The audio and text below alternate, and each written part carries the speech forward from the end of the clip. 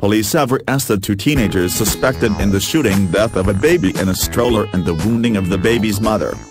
Brunswick Police Chief Tobe said Friday that 17-year-old Mark Wilkins is charged with first-degree murder as an adult. The 14-year-old is also charged with murder, but he was not identified because he is a juvenile.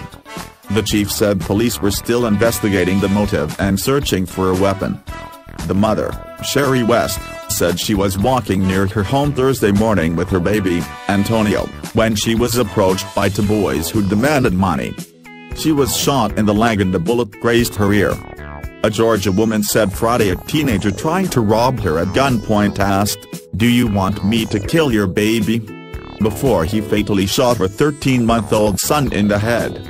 Sherry West wept while she told the Associated Press that she pleaded with the gunman and a younger accomplice who approached her Thursday morning while she walked near their home in coastal Brunswick.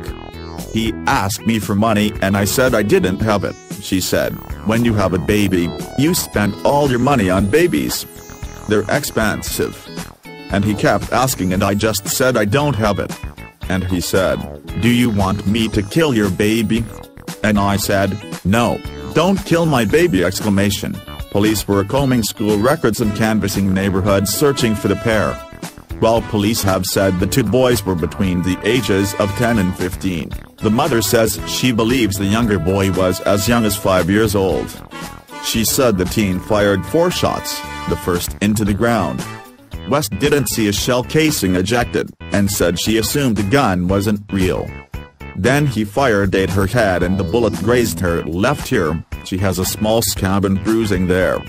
He fired again and shot her in the left leg above the knee. "I didn't know I was hurt."